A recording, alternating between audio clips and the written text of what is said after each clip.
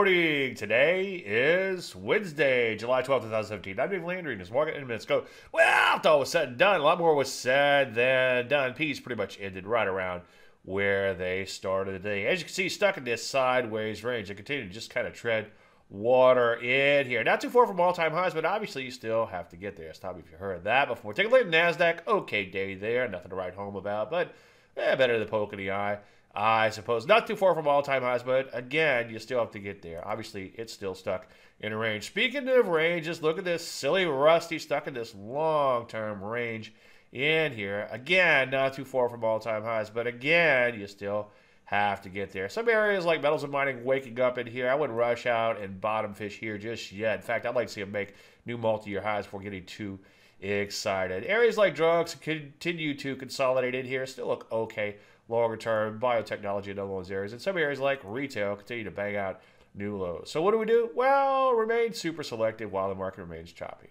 Any questions? As usual, Dave at DaveLandry.com. I'm Dave Landry. You should mark a minute.